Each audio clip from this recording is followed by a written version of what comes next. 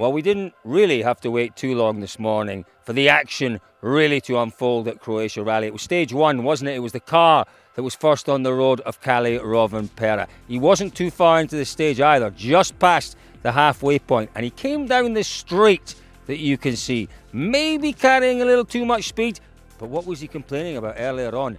Understeer. He came into the corner, he hit the apex, and then he realised, oh, the car's not going to turn in. And as you can see, these marks here are going the wrong way. He's going the wrong way. He can't get the car to turn. This mark here on the road, that's where the sump guard hits. There's a mark here on the road as well. That's the left-hand wheel, the right-hand wheel, the sump guard, and he's gone off the road. He's gone off the road and down the bank and into the trees.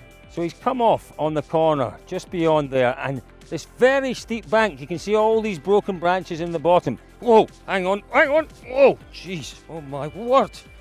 Goodness me, we'll have a look at this. Just have a look at this. We are right way down below the road, many meters below the road. The car impacted this tree, which stopped it from going further, and ended up perched against this tree. That is just quite astonishing. I'd have to say, you can see the broken trees, you can see the way it's come in. It's almost flown into this point here. Had it not been for this tree, it could easily have gone down, well, who knows how much further.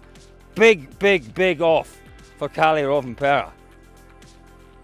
Do you know what? You have to say, once again, testament to just how strong these cars are, just how safe those cells within the cars that protect the driver and co-driver are. Don't forget, this car's come off the road at great speed. It has flown through the air at 4 or 5 meters. It has ended up maybe 40, 50 meters off the road.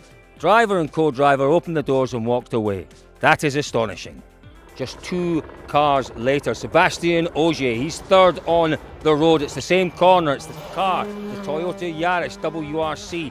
He is a lucky boy. Basically, takes the same line, gets it back, but only just. His rear left wheel is almost over the bank. This is the rock he hit. This is a stone here that we've put here. Just have a look at this, just to show you how steep this bank is.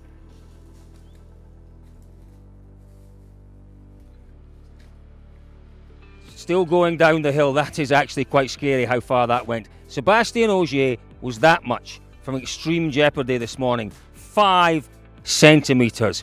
Goodness me. Lucky boys indeed.